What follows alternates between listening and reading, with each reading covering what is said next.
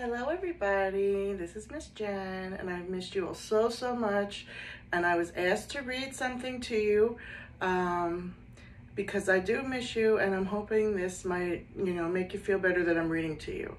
The book that I chose is called I Am Helpful, and right now mommies and daddies and sisters and brothers all need to be helpful, so this is the book I decided to read.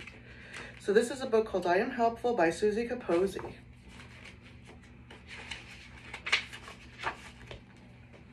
It is going to be a great day. Mom and Dad are bringing new baby sister home today. She says, I can't wait. I helped Grandma get the twins up. All dressed, breakfast served, teeth brushed, ready for baby. Grandma tells me that I am helpful.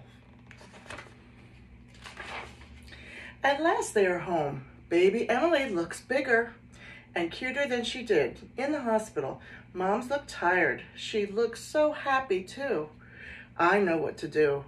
I help Dad unpack. So even though the oldest sister can't really help Mommy and Daddy with the baby too much, she can help in other ways with unpacking, cleaning her room, helping with her other siblings.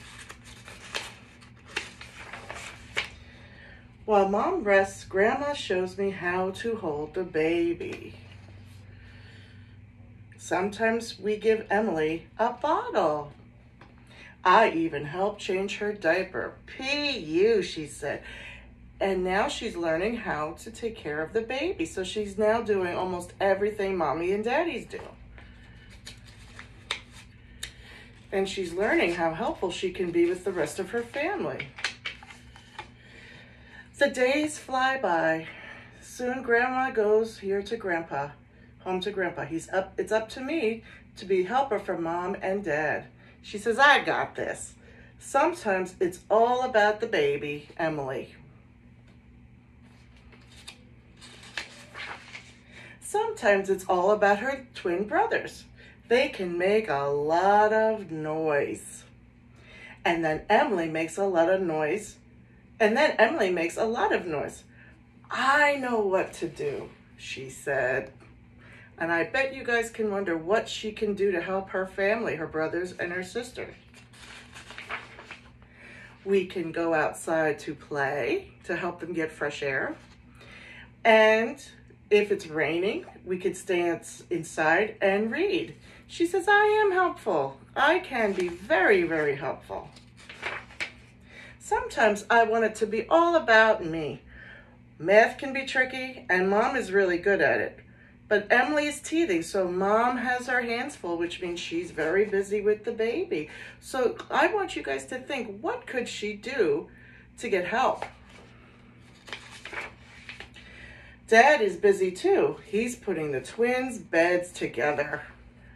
I figure it out. Helping myself is another way to help all of us.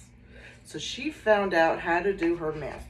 Maybe ask a friend, her grandparents, or maybe her teacher. We take a trip to visit Grandma and Grandpa for Grandpa's birthday. They're taking a train to go see him. Emily is excited. The baby's excited. She's crawling everywhere. See, she's crawling everywhere. Finally, it's party time, and she helps in the kitchen. She's setting the table. She's getting the food out. She's helping. She's finding ways to help. Now it is time to eat, the best part. I put Emily in her high chair, so she took care of her baby sister. Then I set up her food.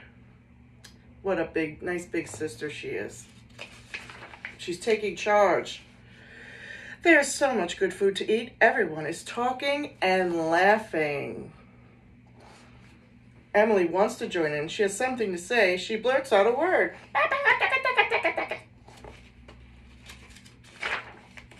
It's her first word.